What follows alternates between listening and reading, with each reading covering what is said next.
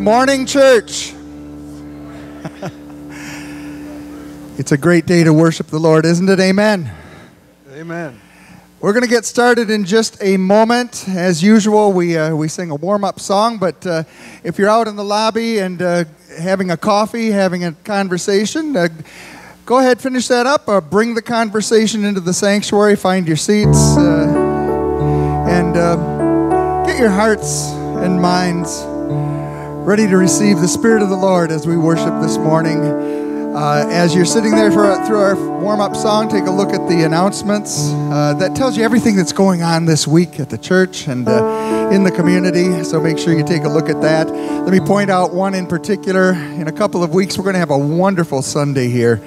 We've invited the Thurstons, which is really a nationally known, regionally traveling gospel group. They're going to come in and do our Sunday morning worship with us. I hope that you'll be here on July 8th, and I hope that you'll bring your friends and tell all your neighbors. That's going to be just a great and really rousing worship service. I've heard them. I know Mr. Thurston, and that's going to be a great service. I hope you all be here. So enjoy. If you're a visitor, thank you for joining us, of course.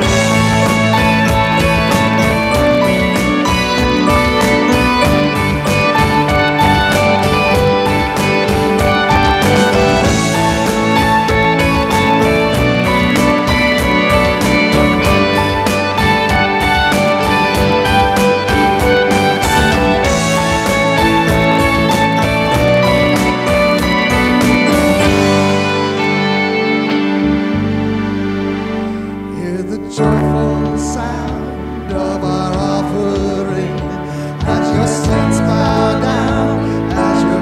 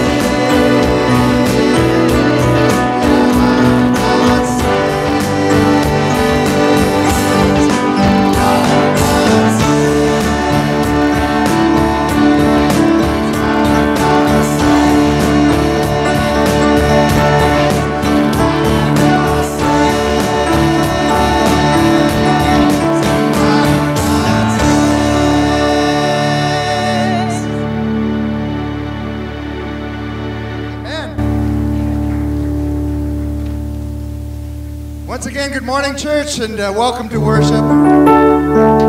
This is our chance to raise our voices, to raise our praise to the Lord in thanks, to raise His glory, to thank Him for His favor, for His mercy, and for all of those things. We ask, Lord, that you hear our prayers this morning, that you inhabit our hearts, that you give us the joy that comes from knowing you, comes from knowing your Savior, that comes from knowing that we are forgiven and that we are saved. We ask that in Jesus' name, amen. Let's all stand and sing together with loud voices.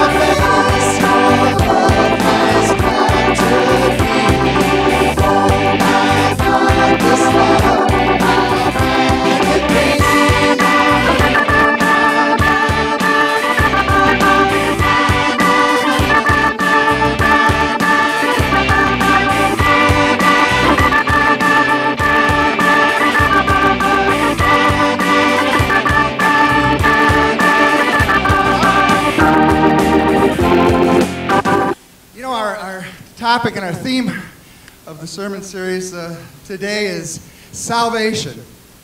And with some gospel music in our future here coming up in a couple of weeks, I decided that we're going to sing about salvation and we're going to use some good old gospel songs to do that. I know that you know Victory in Jesus. Amen? Amen. So let's sing with loud voices here.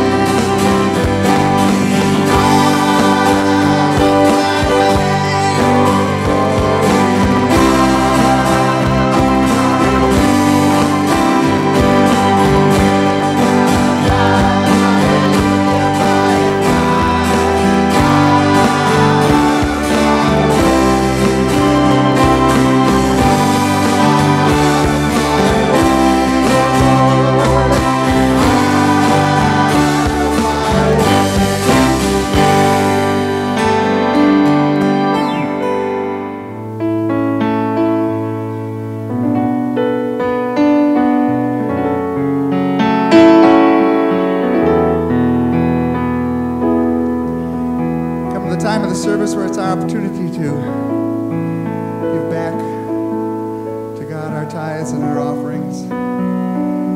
And as the ushers come forward this morning, let's bow our heads in prayer.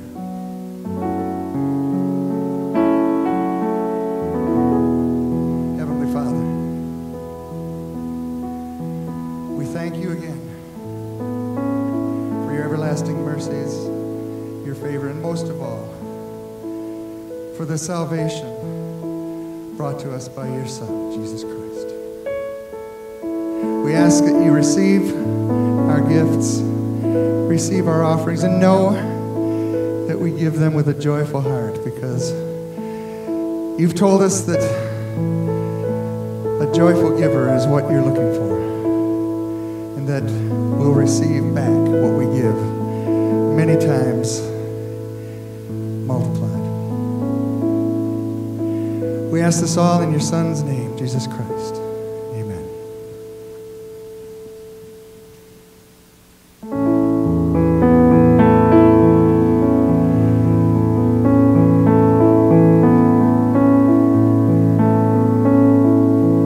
I ask that you join in this wonderful hymn of salvation. Another good gospel song. Are you washed in the blood?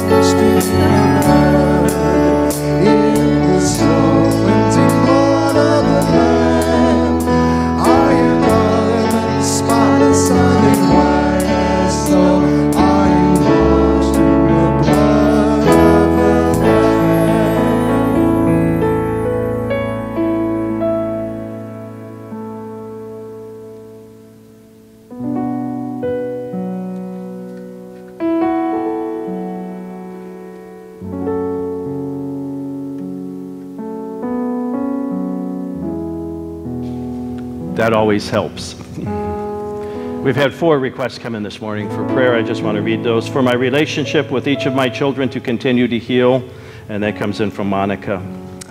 For elected and appointed government officials to work together. Do I hear an amen there? And so that God's will for justice and peace will be accomplished. Yeah, and that comes from Louise Abersol. Mike Rooney had a second eye surgery this week. Pray for his speedy recovery. And that's come from the Niles. And then asking for prayers of healing for my father, Mike Nelson. And that has come from Josh and Nelson. So we have these requests that have come in today. We're going to pray for them. And I know that perhaps you did not fill one out, but there's something on your heart. We're going to pray for that too. Let's unite our hearts in prayer. Father in heaven, these requests have been made known and are public. And I have them in my hand. They're written in ink. And Lord, I pray that they will be written on hearts. That will be reminders to pray and seek the face of God. And say, hear our prayer. For family issues, for health issues, words of praise. And then, Lord, I ask that you would search, for your eyes run to and fro through the whole earth. And you don't look as man looks on the outward appearance, you look on the heart. And right now, each one sitting here in a pew, whatever it is that's on their heart, you see it, O Lord. It's my prayer that you will see that request and answer it in a mighty way, so that it is turned into praise unto our God. For truly you are a God who deserves our praise, our worship, our adoration. You are our Creator, you are our Redeemer, you are our Savior. You save all who call upon your name. Lord, perhaps someone's here today who's never called. We ask that you would work that miracle of salvation, regeneration, giving life eternal to the one who calls. Bless us as we look into your word today. May your Spirit be our teacher. Open our eyes to understand the things that are in the Word of God. Change us from within, inside out, so that when we leave this place, we're not the same person we came here, but that we go forth to live for the glory of God. It's the name of our Savior that we pray this. In Jesus' name, amen. Father in heaven, someone here is saying, I need that change from the inside out. I am the fool. I've been bewitched. I've been enamored by the world and everything in it, and it has deceived me and tricked me. And I know that I am a sinner and I need Jesus as my Savior. So I call upon you, Lord, be my Savior. Save me, change me from the inside out. Transform my life. Regenerate me, make me a new person. Father, I know if anyone believes in the Lord Jesus Christ with all their heart, that you raised Jesus from the dead after paying the price for your sins, that they will be saved. They will experience and taste of the grace of God, and it will change them from the inside out. That's what you do. That's what your grace is all about. It's so amazing. Thank you, Lord, for your amazing grace. In Jesus' name I pray, amen.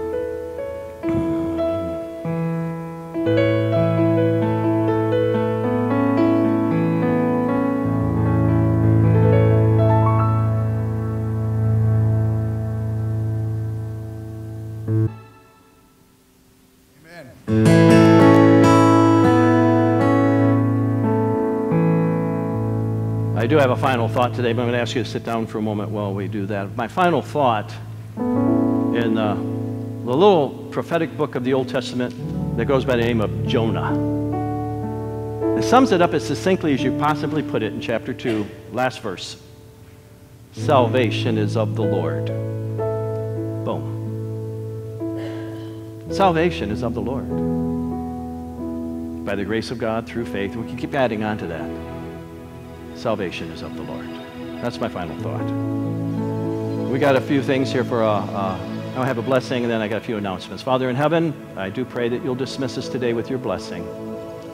If there's someone here who's never received Christ as Savior on the way out, they would just say, Pastor, I'd like to receive him. Or, Pastor, can I talk to you just for a moment? And I'll know that's code word. Let's talk about salvation. And Lord, we'll get away from all the distractions and hustle bustle of the day. Go through some scriptures and pray until there's an assurance of salvation in the heart of the one who's inquiring. Bless us on this Lord's Day that we would honor you, Lord, because we love you, not because we got to. We love you, Lord. Faith is in our heart, and it just is spilling out of us.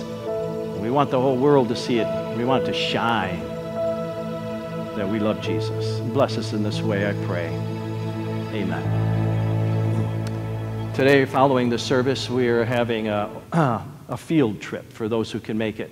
We're just going to go down the road up Hiller to Cooley Lake and make a left and go down on the right-hand side is the Open Door.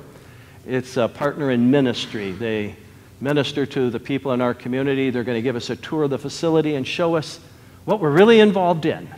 And it'll take us just a little while, but we're encouraging everyone to go. It will change your attitude of how our offering of food and money is impacting our community. This is our mission to our community here. So if you can just take 15, 20 minutes, whatever it takes, go down the road after the service and join us at the Open Door. We'll begin at 11:30. Karen there is going to help us. Next Sunday, we were planning to have a baptism, so you don't want to come late. I do the baptisms early so I can get changed and get out here and still do the service, okay? And so we have a baptism next Sunday. Then the following Sunday is a big Sunday here. On July the 8th, we're going to have the Thurston family with us, and it's a gospel singing group. I've already been paring down my message so that they can have a little more time to sing, but you're still going to get the gospel. Don't worry there. And but it's going to. After that, we're having our annual church picnic. This year, it's a country church picnic. You do not want to miss that. You don't need to bring anything. We're covering everything. So invite somebody to come with you. We'll cover them too. But you can say it's on you. Just invite them, okay? All right. Yeah, we want to do that. And the last thing I have is something very important today. I put in the bulletin a thank you. Did you see that? I got to thank you. If your name is on this list, anywhere on this list, I want you to come down front. Come down front. If your name is on the list, come on down front. And I need two people, Angel and Karen, to come. I want them to stand right next to me, all right? One on each side. If your name's on this list, you got to come down front. Come on, your name, David, your name's on this list. All right. Come on. Your name on this list? Come on down. Where's Jim? Jim's here. Bob, you're here. These people think they're getting off the hook. If you worked on the project here, if you worked on our project here of changing the lobby, I want you to help us because today is our dedication day of the lobby. And so in order to dedicate the lobby, I want you to hold on to that. We are going to actually cut the ribbon. And you all had a part of this. Whoop. Yep. All right, we're going to have to crowd in. Crowd in. Everybody gets hold on here. Yeah, we all get to crowd in. Well, we got a lot of slack here. We got to give them some down on the other end. We're going to pass some ribbon down. Everybody here. All right, we're going to. We got. Jim, you were on it. Come on, Jim. Oh, a lot better looking. Yeah, wonderful. You know, these two gals right here have been our implementation team, color coordinator, all the things out there that you see. How many remember what it used to look like? How many like the new look? Give us a hand. Give them a hand. This is the team. In the bulletin are those who were on the Growing Young Task Force. We've done an evaluation of a lot of things, of our whole church ministry. And one of them that was our first impressions, and that turned out to be the lobby, and they suggested we do a total makeover. And then we got an implementation task force. They're in the thank you list there. And they're the ones that went out and pulled all the pieces together.